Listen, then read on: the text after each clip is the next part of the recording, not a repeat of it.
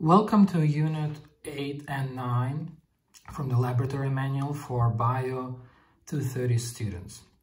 In these two chapters, we will talk about the skeletal system, specifically naming of the bones of the skeleton in Unit 8. And Unit 9 will cover articulations or joints. So we're going to talk about briefly the different types of joints that we have, the mechanistic support of the joints, and certain information about the movements.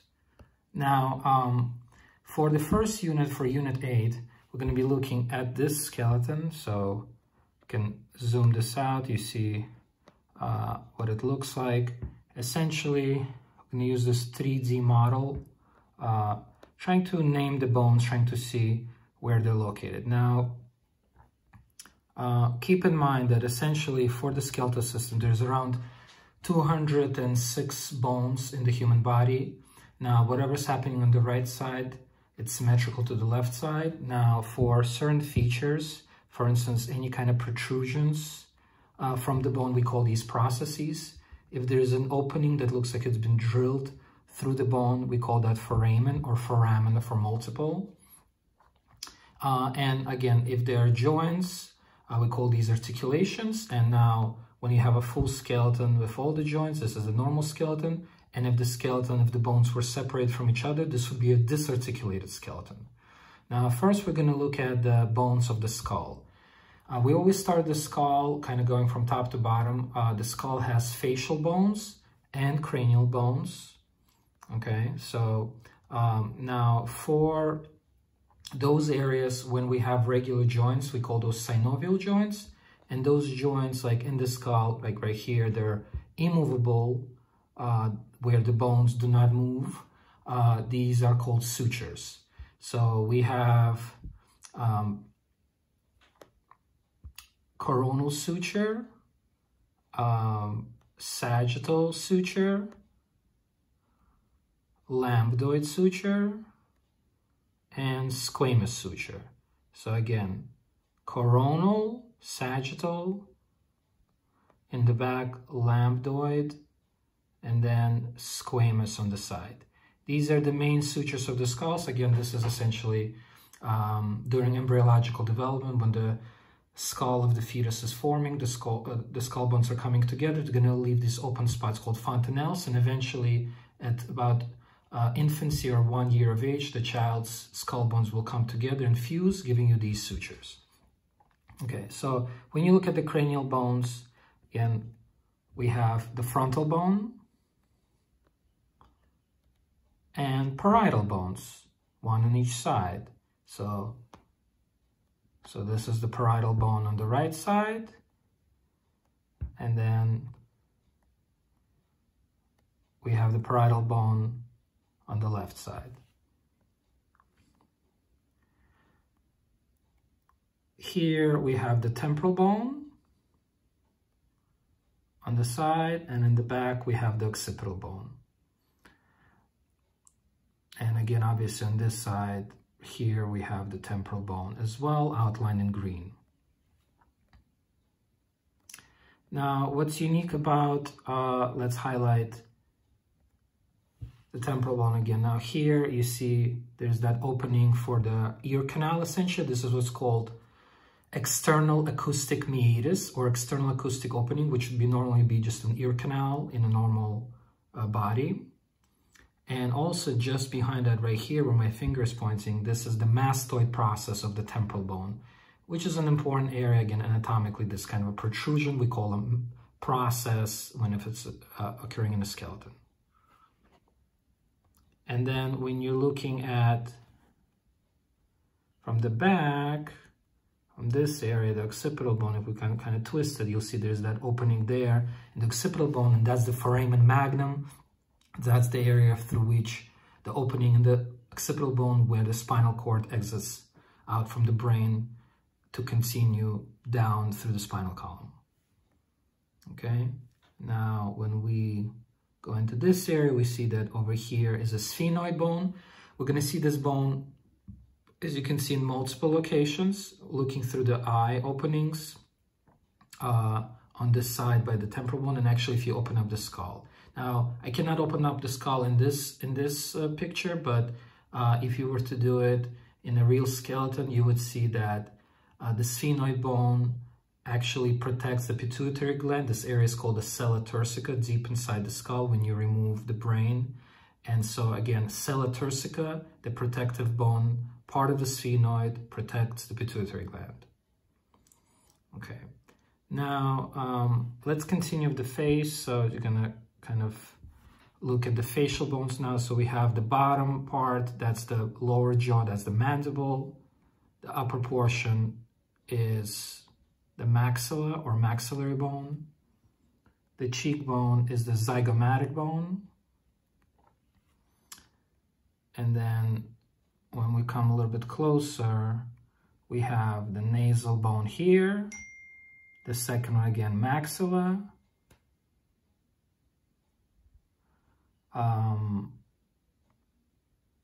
The third one is the lacrimal bone. Lacrimal is from tears, so when tears are draining from the eye, they go into the opening in the lacrimal bone.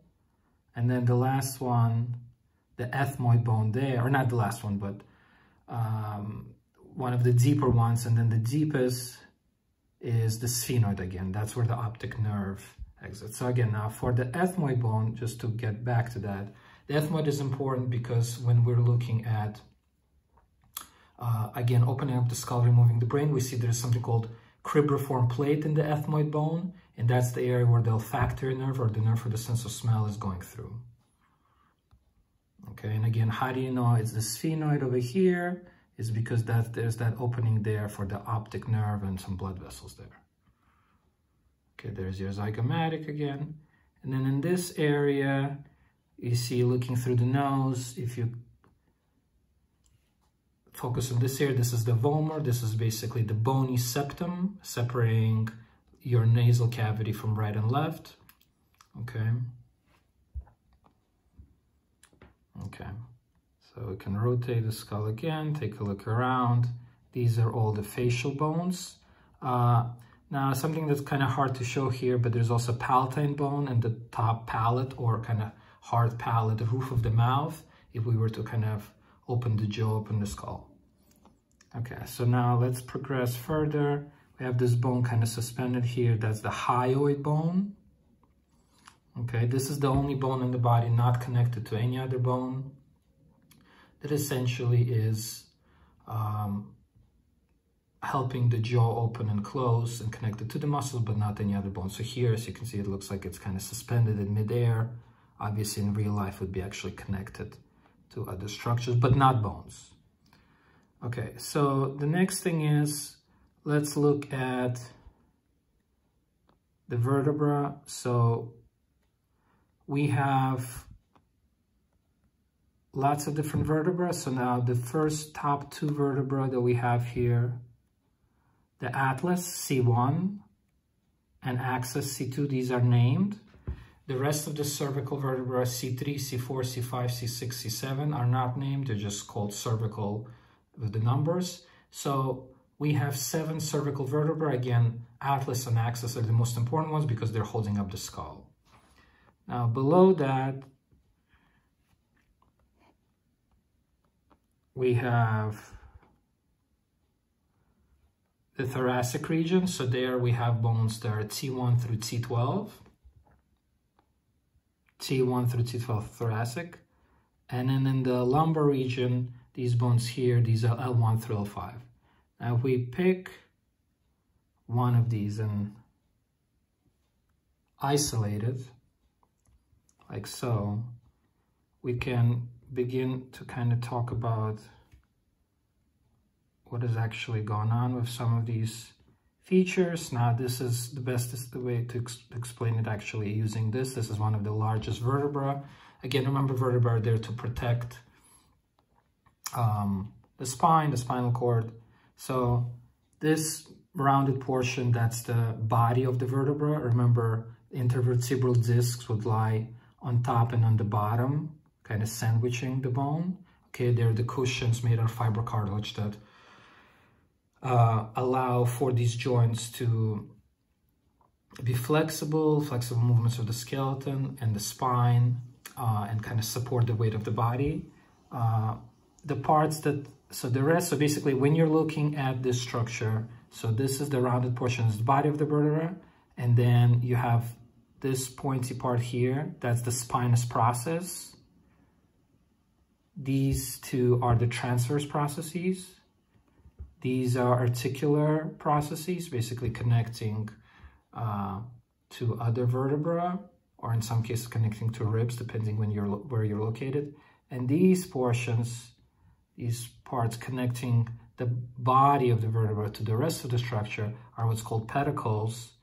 And then in this triangle, these two parts of the triangle are the lamina. Okay, and obviously the opening here, that's where the spinal cord is passing through, and that is essentially the vertebral foramina or foramen. Now let's come back to the rest of the skeleton here. So in the back, we have obviously our scapula. When we turn to this side, we have the ribs. This is the second rib, third rib, fourth rib, fifth rib, and on, or 11th rib in this case, because I clicked on it. But there are 12 ribs on each side. The last two ribs, 11 and 12, are floating ribs. So they're only connected to the posterior aspect of the spine. They're not connected in the front. Now those ribs, they are connected in the front, right? So they're missing some cartilage here, but essentially we have the sternum. The sternum consists of the body of the sternum, manubrium of the sternum, and the xiphoid process of the sternum. Okay, so keep in mind also that we have the clavicle. This is the right clavicle, left clavicle, obviously. So when you're looking at this area, so you have the ribs, you have the clavicles, and most of the ribs, again, there are 24 ribs, 12 on each side, connect to the front with the cartilage, again, that they've kind of removed here, and that's to the sternum, and the sternum consists of manubrium, body of the sternum, and xiphoid process. Now, looking at the upper arm area, we have the humerus,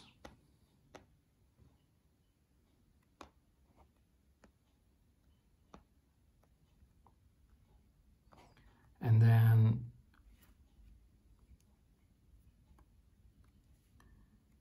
we have the radius and the ulna. So keep in mind, right, there are two bones below the elbow, radius and ulna, and from shoulder to the elbow we have humerus. Now when you're looking at the hand, so essentially we have the carpal bones in the wrist. Okay, so bones there, they are named individually, but we're just going to group them together as carpal bones. And then we have metacarpal bones in the palm of your hand, and then the rest are the phalanges. Okay, so it's carpals, metacarpals, phalanges. And obviously, same thing on the other side. Now, just to come back to the spine a little bit. So there's this portion of the spine, that's the sacrum. So after the L1 through L5 lumbar, there's also the sacral component, which is also technically S1 through S5, but these are fused bones. And then the lowest portion is the coccyx, which is the tailbone, which is the remnant evolutionary from those animals that actually do have fully functioning tails with all the bones. In our case, it's just this remnant that doesn't do anything. Okay, now looking at the pelvis, we realize that there's a male type and female type pelvis. So the pelvis, essentially the main differences between male and female, you'll see that in the book, but essentially has to do with this pelvic inlet, how big this opening is, and the angle over here by the pubic area. And the bigger this opening, the more rounded it is, the more likely that during childbirth, the baby's head will be able to pass through. So for those women who have a normal gynecoid type pelvis, the female type pelvis, they have no problem, and it's easy to deliver the child.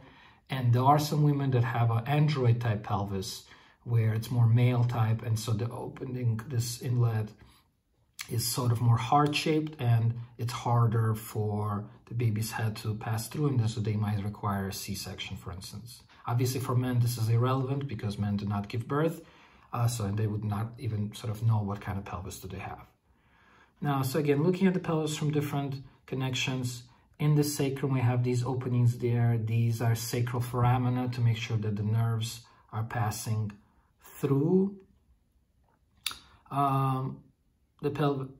through basically the spinal nerves going into the pelvis itself to innervate all the structures there, like the muscles and nerves, muscles and bones, and reproductive organs and organs from the urinary tract. So again, sacral foramina opening through the sacrum for those nerves.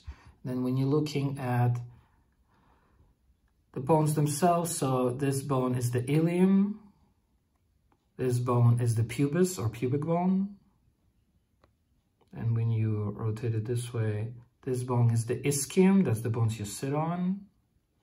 Again, this is what they look like, right on this side also ischium. And so again, this is the ilium, that's the iliac large bones. Now, also in this area, right at this angle is the ASIS, that's the anterior superior iliac spine, with just a point on the ilium. Let's kind of highlight the ilium again. Right, so right about here would be ASIS, anterior superior iliac spine. And this is an important anatomical landmark, essentially, especially in medicine. Now, when you're looking at this portion here, where the pubic bone is kind of part of it, and where the femur, this bone here, goes in to the pelvis, in that area, we have something called the acetabulum. That's kind of a ball and socket arrangement. So the ball of the femur goes into the socket, the acetabulum, as part of the hip joint. And over here in the middle would be a cartilage called pubic symphysis that connects the two sides of the pelvis. Okay, now moving on down to the leg. Again, we have the femur. Femur is the largest bone in the body. Right? Remember, type of a long bone.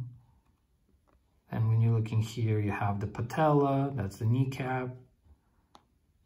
And then we have the tibia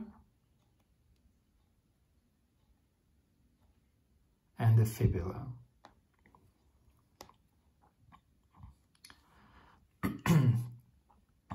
And then for the bones in the foot, kind of similar like in the arm. Remember, we had in the hand, we had carpus, metacarpals, and phalanges. Here we have tarsals, metatarsals, and phalanges. Again, they do have individual names here, but essentially for us, right, we're just going to call them tarsals, metatarsals, phalanges is fine.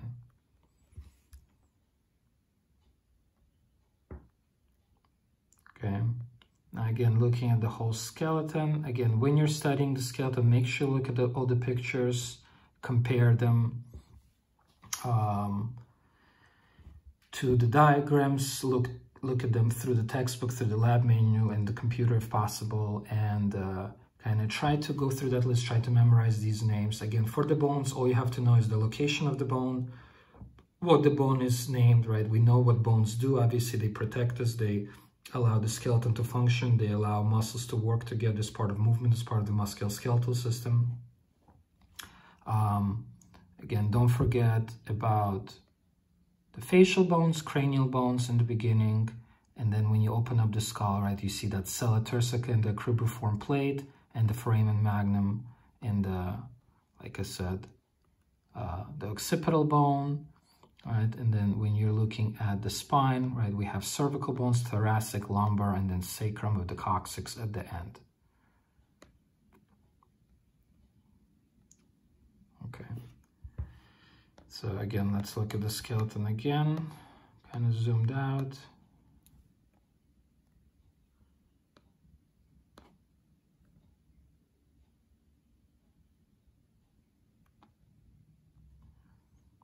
Okay, we can kind of spin it around, see what it looks like. Okay, again, make sure you're reviewing all this information in the book. Now, to get into the Unit 9 information for the joints, essentially we have this information here from your notes, right? So we have Unit 9. There are multiple different types of joints. So there are 3 classes of joints or articulations that we have. We have synovial, fibrous, and cartilaginous joints. Synovial are the most important types of joint. These are most of the joints in the body are, it's going to be synovial, so like the knee joint, the hip joint, the finger joints, shoulder, on and on. And then 2 unique types are the fibrous, which are the sutures in the skull, and cartilaginous, which is just basically the ribs. So when you're thinking about the ribs connecting to the sternum, to the body of the sternum, right, those 12 ribs on each side, they're mostly connected through these cartilaginous joints, right? Except, I guess, 11 and 12, which are floating ribs only connected to the back. And then now when you look at the synovial joints, they are sort of a mechanistic way of thinking about them, and meaning how do these joints actually connect? Now I can't show them right now, but essentially when you see them in that chapter, you see the diagrams. And so we have a plane type of joint, a hinge type of joint, a ball and socket, a condyloid, a saddle, and a pivot type of joint. So 6 varieties of synovial joints based on specific mechanical or mechanistic formation. So how do these bones essentially slide on top of each other? How do they move in that specific joint? Now, just to remind you that all synovial joints in general have a capsule, have articular cartilage, articular surface on the bone, often have ligaments, or pretty much always have them, and even sometimes have menisci or meniscus if one, in something like the knee, which is additional support tissue made out of cartilage type material to support those joints. So the knees have a meniscus because, right, your knees support almost essentially the whole weight of the body, and the ligaments stabilize that joint. Inside, you're also going to have the synovial membrane with some liquid to reduce friction when the bones are moving on top of each other, so that they don't cause arthritis or kind of damage or inflammation of the joint. Now, looking at the synovial joints here again, so the first one where there's the plane type of joint, this is where flat surface rubs against flat surface. This is what's called, or slides against it. So this is called basically plane, and the best example is the intercarpal area. So between the carpal bones, we have kind of flat surface. Remember, carpal bones are kind of square like little bones. So the plane joint is the most common type of arrangement there. Next, we have the hinge. Hinge is essentially kind of like a door hinge. So thinking of the elbow, the way that the radius and ulna move together with the humerus, the upper part of the arm, and the hinge-like movement in the elbow, so that's the hinge joint. Then we have the ball and socket, right? There's multiple arrangements we can see, especially in the shoulder, thinking about the humerus going into the joint of the, made up by the scapula and the clavicle. And also something like a hip joint, right, with that acetabulum that we talked about, the femur going into the acetabulum to make the hip joint, right? This also would be ball and socket arrangement. And then we have a saddle type of joint. This is in the thumb, carpometacarpal region, basically only for the thumb finger in your hand, so where that connects between the carpal and metacarpal bones. And then condyloid is the metacarpophalangeal is the best example. These are your knuckles in your hand, right? Basically the phalanges come together with the metacarpals in that joint. And the last one, pivot, is the proximal radioulnar joint in the arm. So meaning proximal, meaning keep in mind that the radius and ulna come together in the distal area close to the wrist, and then proximal closer to the elbow. So this is the one closer to the elbow, pivot type of joint. And then when we're thinking of the movements, these are different kinds of movements that are possible in the body. Again, you need to see this in picture form in the manual. And essentially, there are 2 main types of movements. These are flexion and extension movements right here. For instance, when you're looking at the hand, you can say, I'm flexing my fingers, extending my fingers. Okay, and these are common. You can do this for the wrist, you can do this, you can for your hand, you can do it for many different areas, or you can say this even kind of cervical movements with your, move your head down to your chin, you're flexing your neck and extending back your neck. When you move your head, drop your head kind of back. For the other movements, we have the less common besides flexion, such as abduction and adduction movements.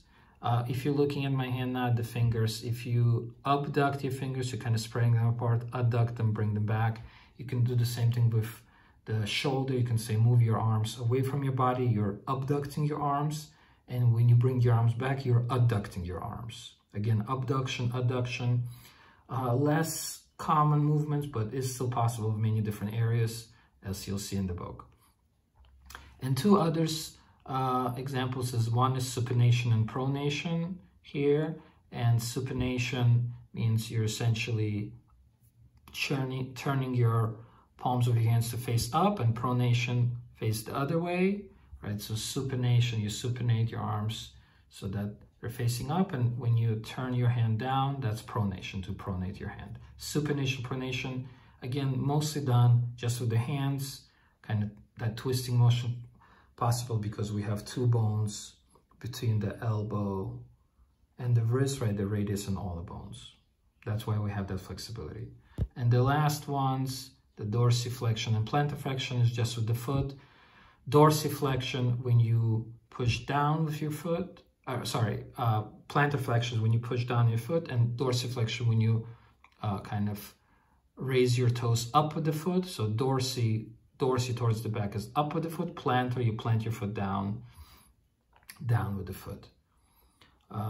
Again, for all these movements, there is nice illustrations in this chapter to indicate to you where and how do these movements occur, actually with arrows on a human diagram. Make sure to take a look at those. Again, remember flexion, extension, the most important ones, because we can do this with most of the joints. And for the others, again, you just need to remember the examples, again, that I gave you. So again, supination just with your hands, adduction you can do just with your fingers, and then dorsiflexion, plantarflexion is only with your foot. Again, keep in mind, remember to review all of these notes as uploaded through Blackboard, and take notes on these videos to study and prepare for exams.